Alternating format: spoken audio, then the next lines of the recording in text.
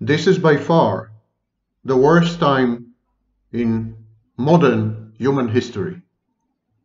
But wait a minute, Wagner, you say. What about the Black Death in the 14th century? What about the Second World War and the First World War last century? Weren't these periods much worse than today? No, they were not. And the reason they were not is because institutions were intact. The individual had suffered. Families broke apart. People died. But there was always someone and somewhere to turn to. There was a family. There was a community.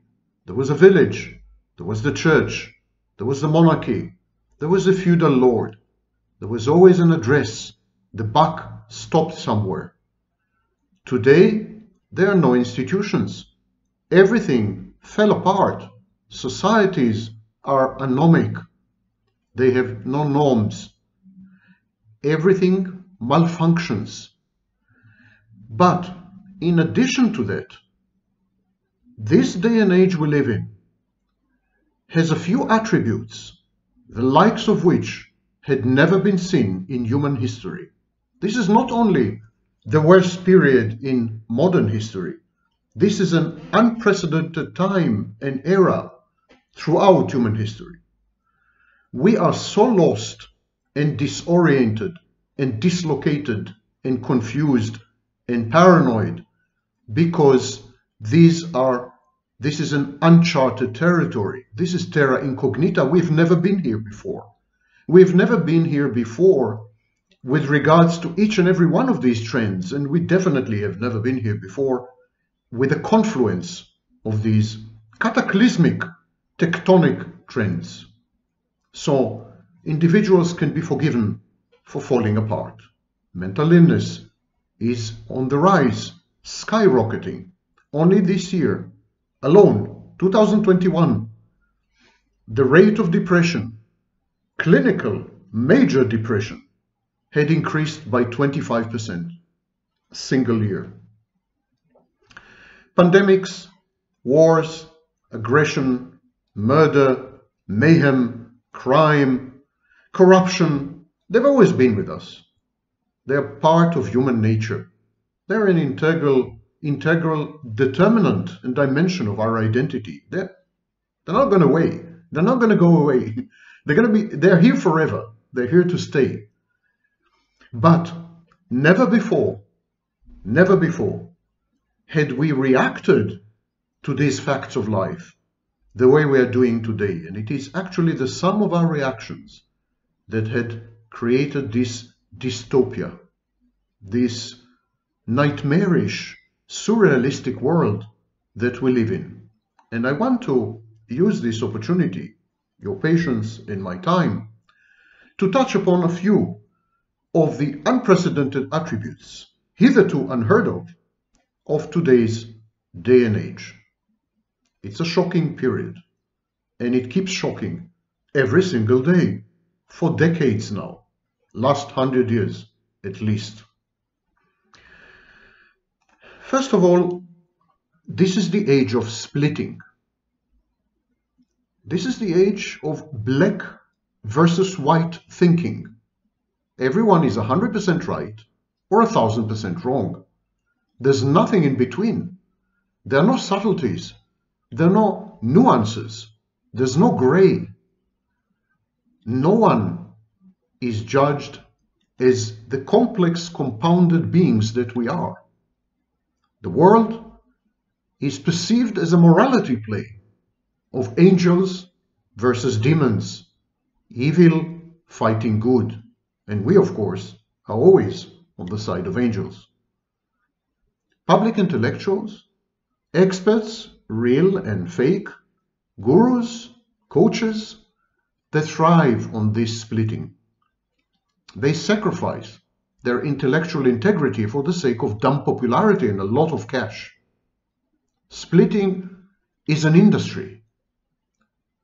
Splitting is an infantile psychological defense mechanism. It is a hallmark of immaturity, and it is the antidote to empathy. If you split, You can't be empathic. And if you're empathic, you can never split. Splitting precludes cooperation, shuns compromise, fosters conflict. If you see the other party as all bad, there's no possibility for bipartisanship.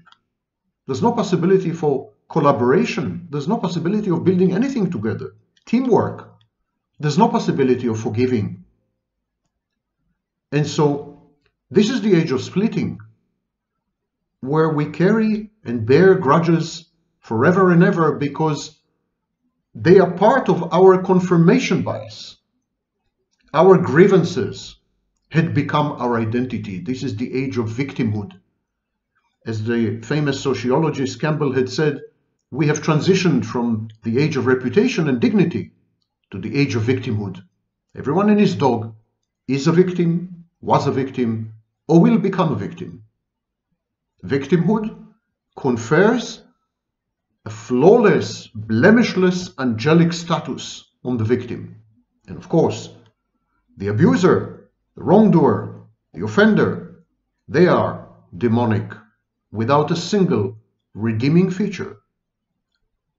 Splitting does not let you put yourself in someone else's shoes, does not allow you to understand the other, or to at least try to.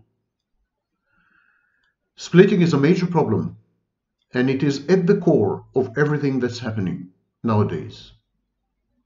It is also the age of death.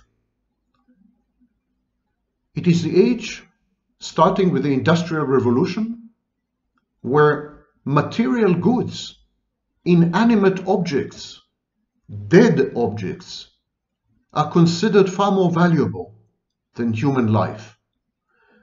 Protestations to the contrary notwithstanding, we value human life today much less than we had done, for example, in the Middle Ages. Human life is a dispensable commodity convertible into a bottom line. Human life is used to produce consumer goods in slavery conditions. Human life is sacrificed in a variety of ways, armed conflicts, other ways. It is the age of death because we elevate and venerate and worship the dead over the living, the inanimate over the animate, the material over the good. The age of death has two subversive, unexpected effects. One, we all become consumer goods. We all become consumables. We are commoditized and commodified. In order to acquire value, in order to be considered valuable, we brand ourselves. We become brands, commercial brands. Brand me. And others perceive us as consumer goods, something to be purchased, used, and then discarded. That's the first effect of the death cult that we call Western civilization, or modern and postmodern civilization. The second effect of the age of death is that we develop a death wish. If death becomes the predominant value, if to be dead is considered better than to be alive, then we all wish to be dead. We perceive death as the ultimate state of being. It's a form of enlightenment. Death brings us happiness. We buy a smartphone. We feel elated and euphoric. We had purchased our small piece of death. So when we acquire death, when we interact with death, we are contaminated, we're infected by death itself, and we develop a death wish. Indeed, suicidality, straightforward suicidality, and numerous other forms of slow motion, indirect suicide, for example, substance abuse, are on the rise. They're exploding exponentially. Because if we are nothing but consumer goods, if we perceive ourselves and others as commodities, then death is the natural state, and life is the aberration, the unusual exception. People don't know what to do with life. Their lives are meaningless because only death confers meaning. Only material dead goods equate significance. And so they don't know what to do with the life they had been given. And they kill themselves, and they kill everyone around them, and they kill their environment, and they kill others. It is the age of spectacle. Guy Debord said it. Anomic societies, as Emil Durkheim had observed, tend to foster suicide in individuals, but also they tend to bring about and engender mental suicide.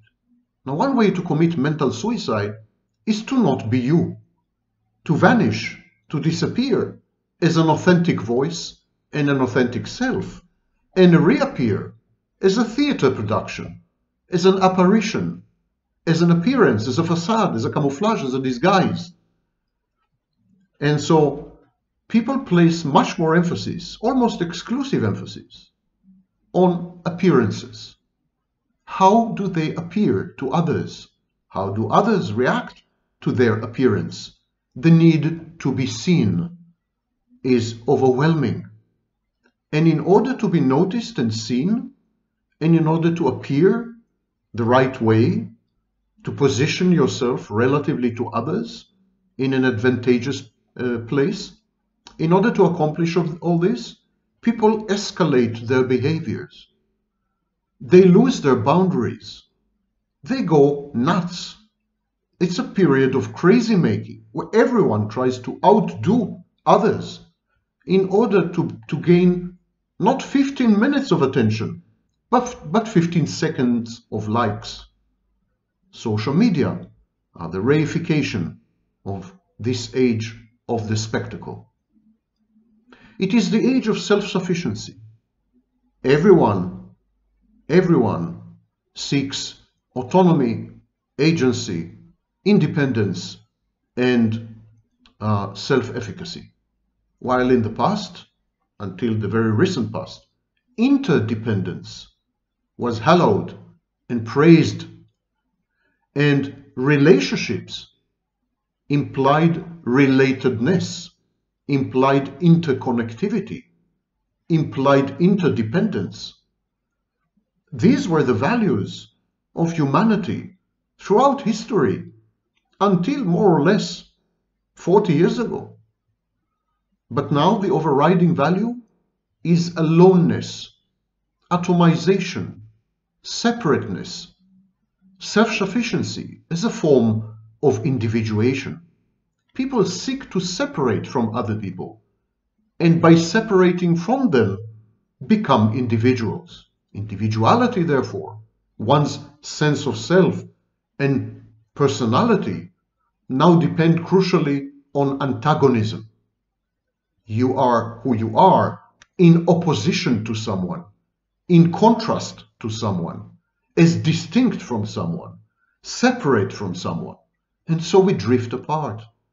We drift apart. Yes, we are self-sufficient. Technology affords us this self-containment. We can all become schizoid hermits, and shortly with the metaverse, we'll be able to have everything right at our doorstep and inside our apartments, sex included, virtual sex. The workplace, we don't need to go to work anymore. We can work from home. Entertainment, we don't need to go to a cinema. We have everything at home. And sex, there will be artificial intelligence apps. There will be holographic pornography. It will all be homebound. People will stop seeing each other. They will stop meeting each other. It's already happening. 2016 was the first year where majority of men and women had no encounter with the opposite sex of any kind. And so whatever contact there is between human beings had become transactional, cursory, peremptory, perfunctory, meaningless, emotionless, passing, fleeting, forgettable. When we start to forget each other, that's the end. And we're in the age of forgetting. Our biggest emotional investment is in forgetting, not in remembering. We try to forget traumas. We try to erase bad relationships. We try to put behind us all kinds of things. Self-help, the self-help industry, is all about becoming someone else. Discontinuity, breaking up with the past, deleting and reframing it. There's no memory, individual, institutional, or societal. Culture is about instant gratification, the here and now, and even in psychotherapy, we have mindfulness therapies, which tell you, forget the past, forget the future, focus on the here and now. It is the age of the present, because you're self-sufficient only in the present. It is also the age of risk aversion. People are terrified of risks of all kinds, big and small. They go into inordinate lengths in time, resources, and investment in order to avoid risks. Ironically, this only serves to increase risk. The only way to avoid risk is by working with other people, collaborating and cooperating towards a common goal, striving towards a common aim and purpose with a clear, unified, and shared agenda. In the age of splitting, risk rises exponentially. In the age of self-sufficiency, any small break in the supply chain, any downtime in the technology renders you vulnerable. So this extreme risk aversion actually has led to a society, to a civilization which is much more brittle and fragile than anything we had ever seen before. Witness what's happening around us. Have a look at how we responded to COVID-19. Ukraine. We are surrounded by ever-increasing risks, even as we try our best to avoid them. We believe that by avoiding risks, we're going to live longer, we're going to have better lives, and so on. It's narcissism. Each one of us is a god. Each one of us is of cosmic significance. And so we need to preserve our bodies and minds and our environment, neutralize and sterilize our environment so that it's risk-free. This risk aversion is an aversion to life itself. It's a rejection of life, because life is risk. Growth is loss. Development is pain. Suffering is the engine of evolution and progress. It should be minimized to the best of our ability, but it should never be avoided altogether. Because to avoid it altogether is to inhabit cemeteries known as cities. Only in a cemetery there are no risks anymore. It is the age of magical thinking, confronted with a harsh reality which we cannot control, outside of our grasp, with zero influence, significance, or meaning, where we are nothing but ants or atoms or statistics. Confronted with this, we develop a belief in magic, magical thinking.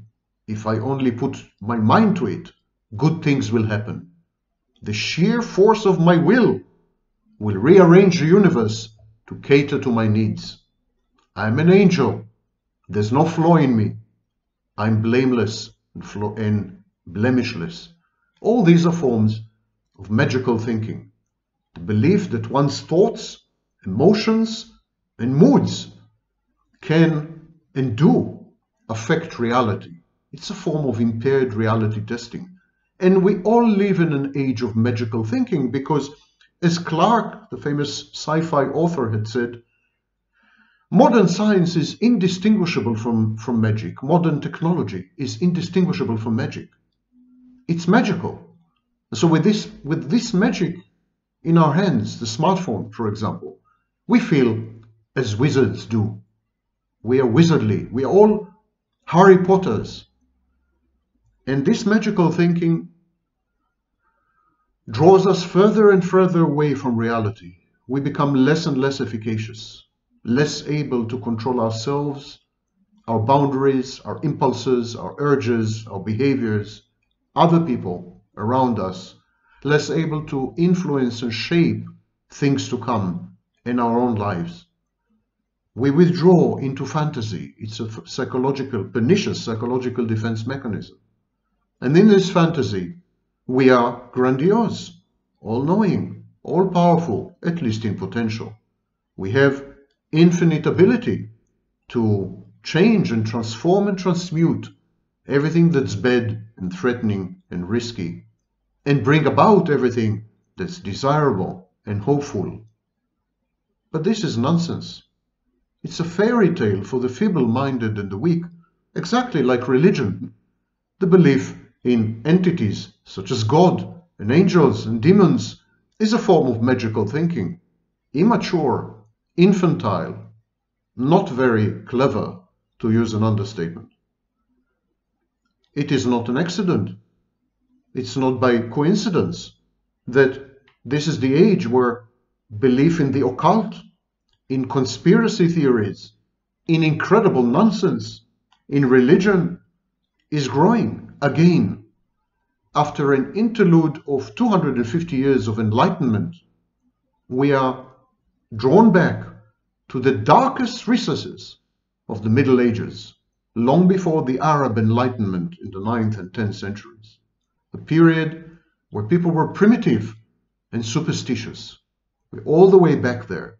Anything from astrology through homeopathy, through conspiracy theories, through counterfactual nationalism. These are all forms of magical thinking. It is the age of entitlement. People believe that they deserve things, and they deserve things not by virtue of any investment or commitment, not as an outcome of some effort or studies or hard work, not because of perspiration. Edison said that invention is 10% inspiration and 90% perspiration. No, this is the age of inspiration only. Magical thinking. Entitlement is a derivative of magical thinking. Because I'm magical, I'm entitled. And I'm entitled by virtue of existing. My very existence and being entitle me. Entitle me to what? To special treatment, to goodies, to freebies, to access, to power, to fame and celebrity, those who are famous for being famous. It's an age of vacuity, an age of emptiness and void, an age where people compete with each other, not in order to elevate each other or themselves, not in order to accomplish things and move further, not in order to have an impact and make a difference, but they compete with each other in order to establish themselves as superior in some way. And this superiority can be among the ruins. So people destroy, and by destroying, they feel superior. Even destruction had become an art form, because if you reduce other people, you elevate yourself. If you destroy, you build yourself. If you diminish through pathological envy and acts of aggression, if you diminish and humiliate and degrade other people, then you are godlike, aren't you? This is the age of entitlement, aggressive, nefarious, dangerous entitlement. And it is above all the age of distrust. It's the age of pervasive mistrust. Mistrust of experts, mistrust of science, mistrust of the authorities, mistrust of the future, and above all, mistrust of each other. Everyone is wary of being played. Everyone has a pet conspiracy theory. Everyone is a potential victim. Everyone seeks to compensate for a sense of helplessness and inferiority by pretending to be grandiose and superior. Nowhere is the mistrust more profound than between men and women in all age groups, from all backgrounds, everywhere in the world. The mistrust between men and women had brought on something that can only be described as a war among the genders. It's an outright war, tooth and claw and bleeding nail, unto death, between men and women. Now, we are civilized beings, so it's all disguised in the form of academic articles, amazing studies, and newspaper opinion pieces. These are the new modern weapons in culture wars. But there is a war between men and women. And no, it's not limited to the manosphere. Deranged males like MGTOWs and incels. It's in the dating scene. It's within marriages. It's in divorce proceedings in court. Everywhere, men are fighting women and women are fighting men to the last beat. Women, wary of men, are now trying to become utterly self-sufficient and single mothers if possible. Self-sufficient financially, self-sufficient biologically. Men, terrified of women's ascendance and newfound independence, are trying to re-establish a patriarchy, to suppress women and to punish them in the only arena where they still have an advantage, the bedroom, sex and relationships. Abuse is more rife than ever. Around 70% of men and women say that they deeply or somewhat distrust the opposite sex. That's 70. The remainder totally or somewhat distrust their counterparties. Women complain that men are feminine, not committed or invested, weak, ineffectual, and craven. The vagaries of online dating serve to augment this inauspicious view of men. All they want is sex. Men describe women as sexually unboundaried, prone to cheating and drunkenness, and cunning. A whopping 16%, that's 16%, of people under age 25 cheat in their relationships every single year. Now that's 16% every year, cumulative. Within 6 years, all of them cheat. And that's compared to 2% per annum in the 1980s. 8 times, an 8-fold increase in infidelity. Cheating had become a default casual sex behavior and is now intimately coupled with excessive drinking. This supernova of infidelity is driven by empowered and financially independent women who no longer tolerate male abuse and bed or no sex in their primary diets. And this abysmal mutual resentment and hypervigilance, these have dire outcomes and consequences. About 1/3 of the people surveyed in the Pew Center studies, 1/3 are lifelong singles. Another 15% are between rapid-fire pseudo-relationship. Can you digest these numbers? Half the population, half the adult population in the United States are single for life. The marriage rate is at an all-time low, having declined by 50% since 1990. Birth rates in industrial countries have plummeted, and the populations in many nations are aging and declining at dizzying speeds. Since 2016, aloneness is the new normal for the majority of men and women worldwide. So this is a case study of mistrust and distrust between two groups, men and women. But there is similar distrust between political parties. There's similar distrust between the academic world and the population. There's similar distrust between medical doctors and their patients. There's similar distrust between people and science. There's a total distrust of experts and intellectuals. Everyone is suspect. Everyone has ulterior motives. Everyone is on the pay and is a shill. No one trusts anyone about anything anymore. Everyone conducts research, deep research, before going out for coffee with someone. It's a world where everyone has clinically paranoid ideation and persecutory delusions. It's never been this bad. Never, ever been this bad.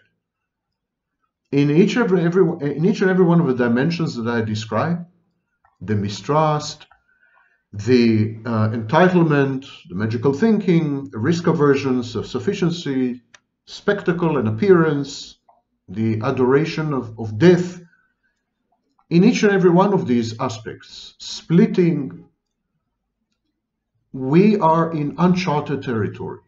We have never been here before. And I am terrified that the confluence of these unprecedented trends is too much for us to bear as a species. We are a young species. We're 300,000 years old. The dinosaurs had survived for well over 140 million years, and they had occupied every ecosystem, same like us. But it seems that we humans are badly designed and badly programmed. There are critical flaws in our code, and these flaws are now manifesting like never before, amplified by the technologies that we had created. We are lemmings. We are marching off. The edge of a cliff is near, but we close our eyes and we drift into fantasy land, where everything is fine, everything is dandy, everything is passing, things are going to be okay. Pollyannish Disneyland. But remember, the time comes when the gates of Disneyland close and everyone is evicted exactly as we had been expelled from the Garden of Eden. And we had been expelled from the Garden of Eden to be cursed with suffering. There is a big suffering coming on. We need to get our act together. We need to get rid of our narcissistic, psychopathic frame of mind, which had now become dominant. Or else